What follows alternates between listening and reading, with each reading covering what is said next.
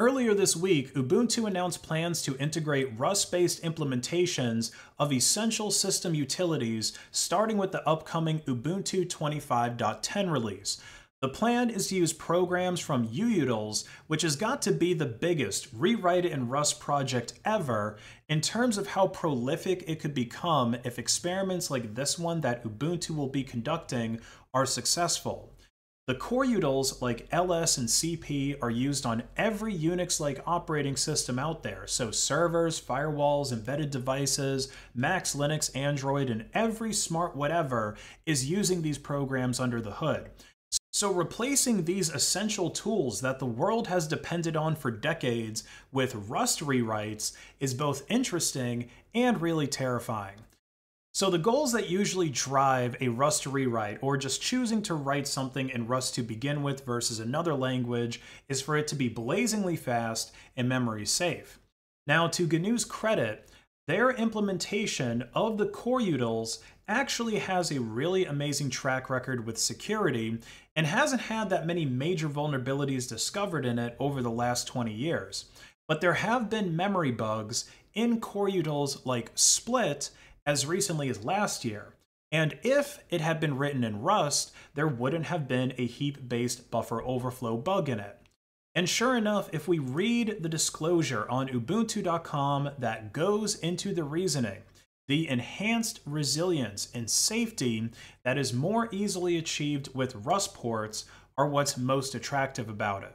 Now, while the article didn't list performance as the primary driver for rustifying or oxidizing, as they say here, the author does bring up an interesting point about performance and also reliability by saying, if foundational software fails, so does all the other layers built on top. If foundational packages have performance bottlenecks, that becomes a floor on the performance achievable by the layers above.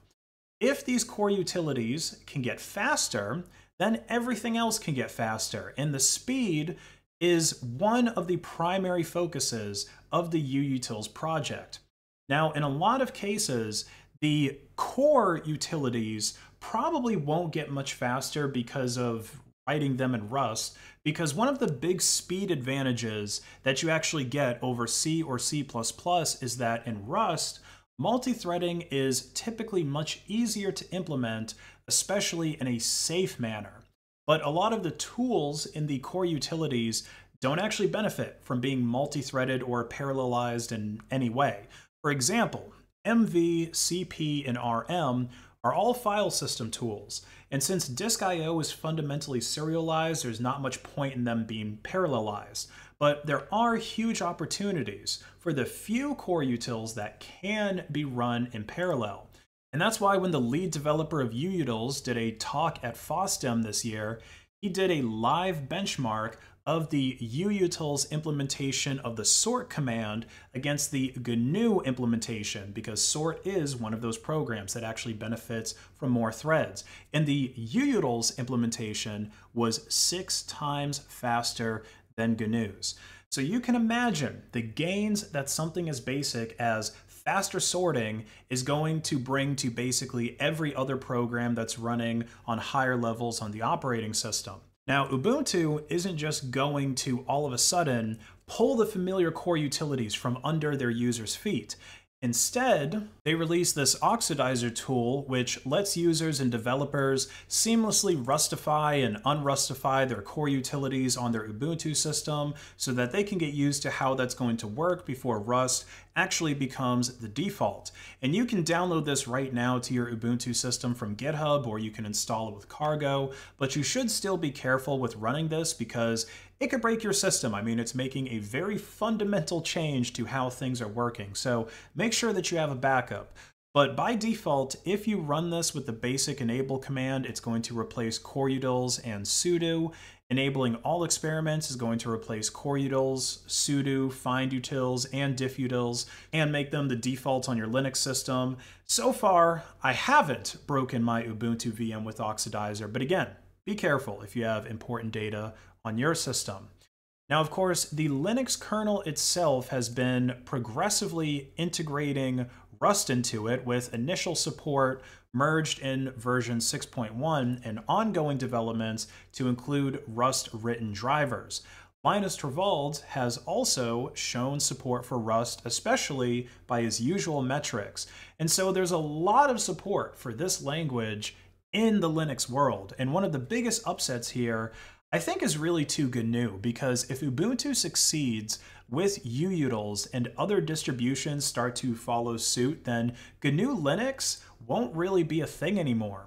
And it would really be a shame if GNU got dropped from Linux before they're even able to finish their own kernel, because without a kernel, you can't really call yourself an operating system. And while most people, besides GNU developers, are probably welcoming this Rustification of the core utilities in Linux, there are some people that absolutely hate this change. And it's not just people that prefer C and C++ who hate the syntax of Rust so much that reading it makes their eyes bleed and hearing Rust evangelism sounds like nails on a chalkboard to them. These people are always going to be around whenever you mention Rust. But I think the real big concern here with UUtils is its software license. So this Rust implementation of the core utils has an MIT license, while the GNU one, of course, has a GPL license. And by the way, I might as well mention that GNU's implementation of core utils isn't the only one in existence. Okay, BSD has their own, BusyBox is another, Apple has another, Unix had another, but GNU's GPL license on their code is where the real big deal is here, especially for low-level programs like this. So the general public license, or GPL, is copyleft. So you can think of it as doing the inverse of what a copyright does, which restricts the ownership and control over some intellectual property to an individual party. GPL makes things free, as in freedom forever. So if you took GNU and you built upon it, you'd have to open source your improvements if you wanted to distribute them. You could technically use GPL code and make proprietary modifications and then just use it on your own system. But if you want to distribute it, it has to be open. And this prevents proprietary software in the form of binaries or encrypted or heavily obfuscated code from being added to a GPL codebase. But an MIT license does not prevent this. It's perfectly legal to take MIT licensed code, which would be open source, and then make fantastic improvements to it, or integrate it into a small part as a much larger code base, and none of the changes or additions that you made in these cases would have to be open source, even if you wanted to distribute them. And it could be the case that your changes are so popular that they basically end up replacing the original open source program in popularity. And since proprietary software is a kind of evil in itself because the end users don't have any control over it, you could argue that MIT and similar licenses allow for good open source software to be more easily turned into something that is going to abuse end users. And this has already happened with Minix. So this was another Unix-like operating system that was developed by Andrew Tannenbaum, and it actually predates Linux by a few years.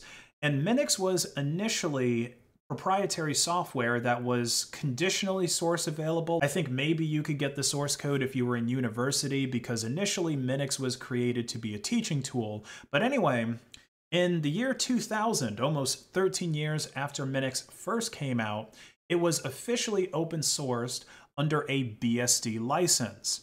And the reason for this was commercial viability. So as you can imagine, a lot of companies don't actually want to open source their code, or they don't want to open source whatever changes they made because they don't want their competitors to get it because they think it gives them a competitive edge and yada yada.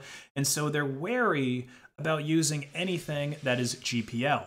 And this pretty much sums up Tannenbaum's reasoning too for using the BSD license for Minix. But this openness allowed Intel to integrate Minix code into their Intel management engine, which is basically a mini operating system that runs on every Intel chip alongside your real OS. And because of this, it's technically one of the most used operating systems in the world.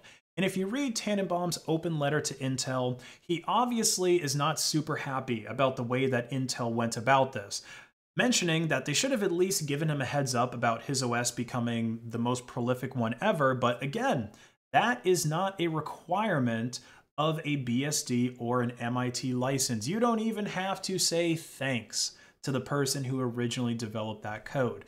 So this could lead to more excellent operating systems being poached for diabolical reasons in the future by major corporations. But what do you think? Are the fears about the MIT license overblown? Is Rust in the core utilities a good thing for Linux? Let me know in the comments below. Like and share this video to hack the algorithm, and check out my online store, based.win, where you can buy my awesome merch or accessories for your phone or laptop. 10% storeway discount when you pay in Monero XMR at checkout. Have a great rest of your day.